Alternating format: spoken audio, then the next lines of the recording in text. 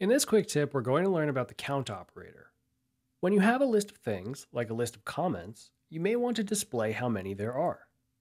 As you can see, our comments database is filled with entries, and if we wanted to keep track of how many entries and display that number to our users, we would do that dynamically.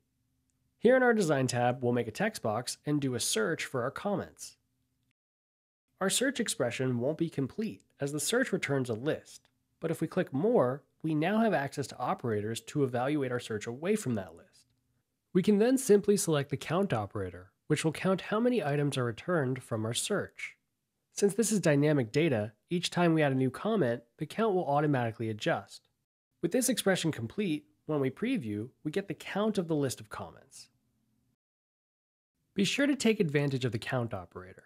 While it's a lightweight way for you to get real-time updates on how many things are in your database, it's also a great way to do calculations and comparisons on elements and workflows. That's it for this quick tip. For more, be sure to check out bubble.io/academy.